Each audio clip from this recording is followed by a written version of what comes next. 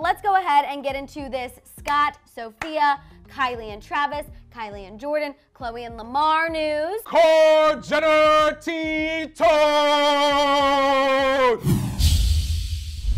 Let's kick it off with this Scott and Sofia news because it is my absolute favorite and proves that Courtney and I could hang out with Scott and Sofia. Sofia Richie posted on her Instagram story a sweet surprise that she received from Scott Disick, and that sweet surprise was McDonald's on her private jet. And wow, have you ever respected their relationship more than in this moment? Because I haven't. Some Mickey D's in the midst of the glitz and the Ritz. Right? I feel like that is like us in a nutshell.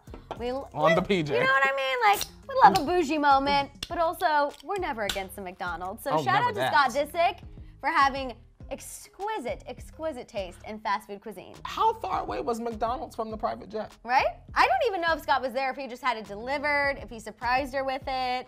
My food better have been warm. Either way, I find that a good surprise. It's not a good surprise if my McDonald's is cold. I'm sure Scott Disick, if it was delivered, put it in a hot box. He would make sure that whoever was outside of the bag with the grease spots had it together. Yes, I'm sure. Okay, you guys. So a little update on Kylie and Travis and their family outing. A source spoke to Hollywood Life who saw them at the little trampoline and then take their little family outing to the mall. They reportedly looked really happy. They looked like a little happy family together. The eyewitness mentioned that Kylie and Travis were not seen kissing or holding hands, but it was clear they were definitely comfortable and friendly. Okay. The source went on to say they seemed to be in a great mood and were just enjoying the family outing. I actually think that's very mature because I think if Stormi saw her parents showing affection, even though she's little, you automatically will link them together. And I think that just speaks to Kylie's maturity, her and Travis's maturity in this co-parenting relationship.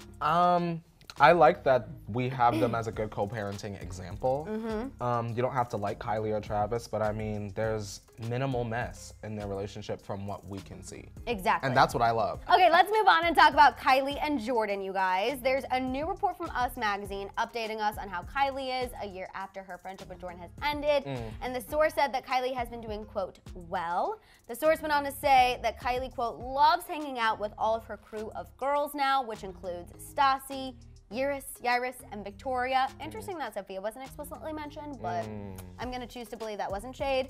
Kylie is reportedly very comfortable and is her complete self in this friend group. They all just reportedly have fun together like any close group of friends. Kylie don't know any other rich black girls, but also in the same breath, Madison, I feel like if she just randomly had a black girlfriend out of nowhere, I would be like, well, why is she trying to replace Jordyn? See, this is all a plan, this is all the stunt.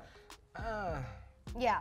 I honestly think that Kylie doing well is the perfect way to describe it, because I did see some headlines taking this report and making it sound like Kylie's thriving after her friendship. Kylie's, you know, living her best life.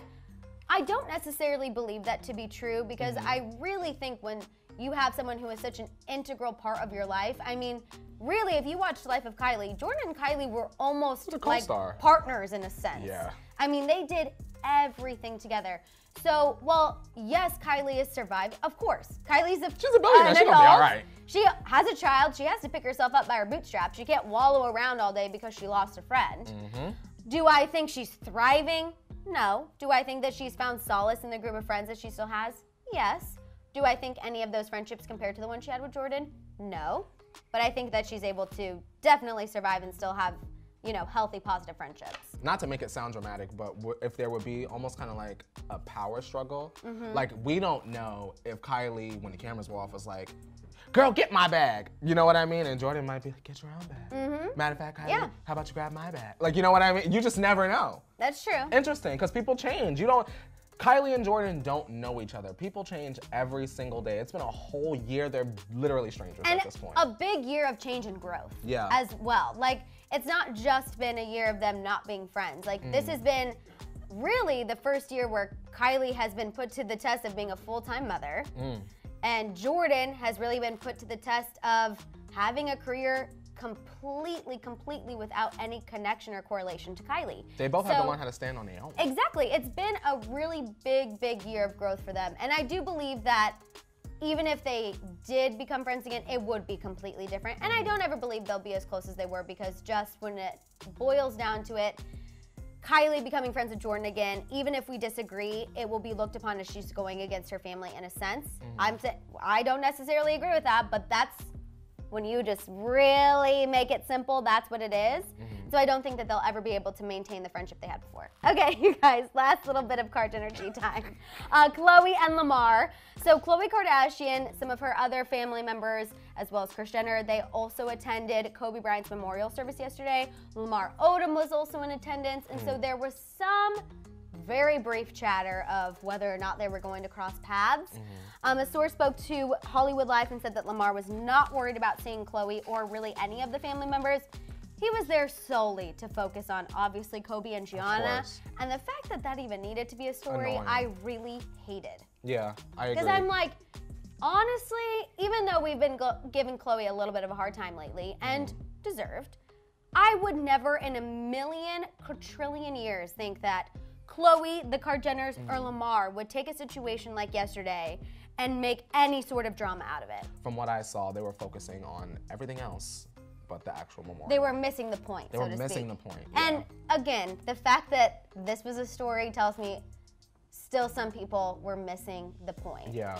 And I feel like it was important for the Kardashians to be there, and I know that's kind of a bit of a controversial opinion, but they were part of the same neighborhood. They all kind of inadvertently were in the same social group, and after just the horrendous comments that took place on Twitter, I was happy that they were there. Thanks so much for checking out our video. If you like what you saw, please give it a share and a thumbs up. After that, feel free to check out any of our other videos, shop our Hollyscoop store, subscribe, and click that notification bell.